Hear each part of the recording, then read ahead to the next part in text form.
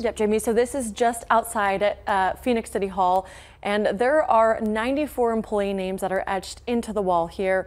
And today, 3 more were added, a Phoenix fireman and 2 Phoenix police officers. This is what never forget looks like. Today is another expression of how we never forget the sacrifice of people dedicated to public service. Attend, carry, color. Today, dozens marched in front of City Hall. Louis J. Hanscom, Ann L. Murder. All to honor the lives of people whose names are permanently etched on these walls. It's a chance for the families and friends of those who died in the line of service to come back and for us to say thank you for their service. The Phoenix Employee Memorial is in its 30th year and back in person for the first time since 2020. The feelings that we have of lost comrades and fellow officers and other city officials is critically important, and it really just gives an exclamation point to community and what community means.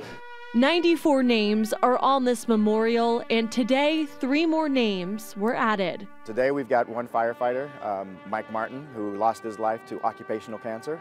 We also have Mark Aker, who also passed away last year. He was a Phoenix Police Department officer.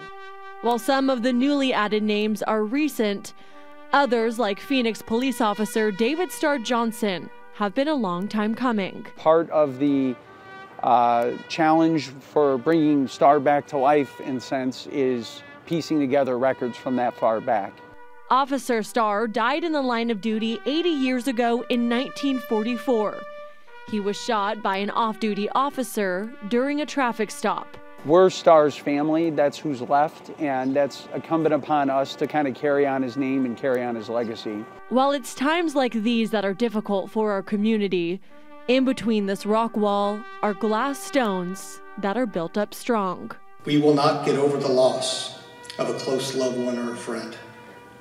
We will learn to live with it. We will heal and rebuild ourselves around the loss we have suffered. We will be whole again. And there currently is a documentary for Officer Starr, that man that we talked about that was killed nearly 80 years ago. So you can find that on our website, azfamily.com, and that was done by the Phoenix Police Department. Yeah, whenever you're out there, I like to take a look at the names and just think about those people who gave in that way. It was a beautiful, beautiful tribute out there, and obviously a lot of names, but a great way for people to go there and really memorialize all these people that lost their lives. Michaela, thank you. Thanks, Jamie.